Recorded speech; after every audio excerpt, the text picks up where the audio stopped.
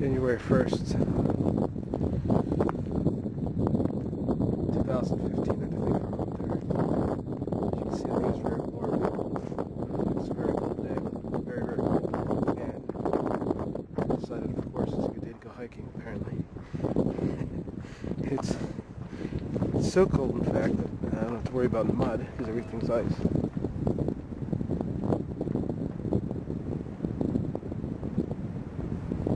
It's a sound I've never heard in a voice. Very weird. But, I'm up here to test out some equipment. I got this Duluth Shoreman's fleece. It's so cold my tongue, I can't talk. Duluth Shoreman's fleece, and the hat that goes with it. It covers your ears. It's really nice. Not the most stylish thing in the world, but still very, very nice piece of equipment. You see what the forest is like this time of year. There's really nothing going on. It's just cold. It's pretty gray.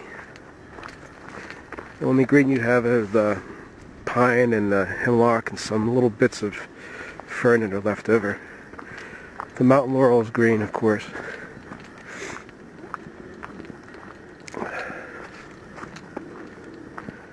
What I'm mainly hearing, and it's kind of scary and unnerving, is with this wind, these trees just clicking together and clacking together, bending and twisting and making these awful shrilling sounds that kind of make you realize that they can fall on you.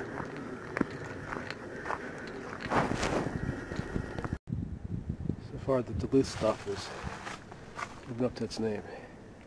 It's keeping me pretty warm. I'm gonna make my way up to the top here.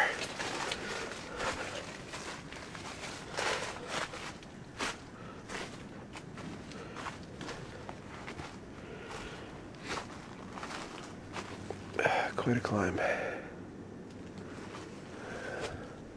I know a shortcut. Let's see. Yeah. Here we go.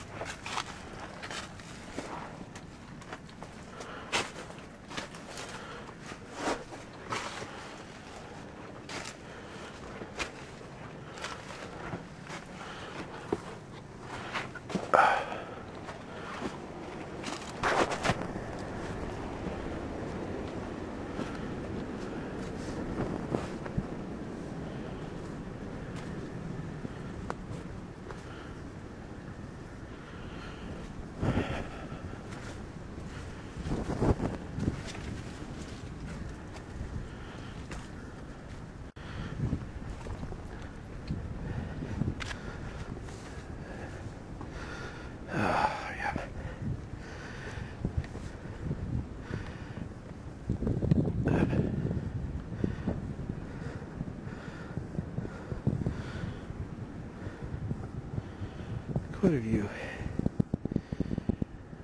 Makes it so dangerous this time of year is you can see it. Everything's frozen.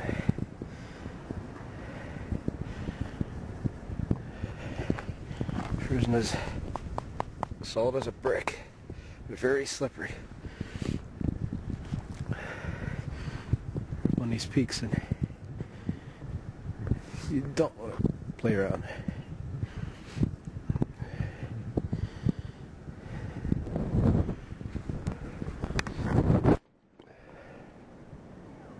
Dynamics of like where I live.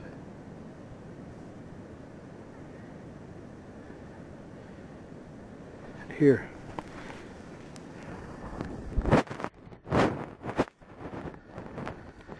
Here's some.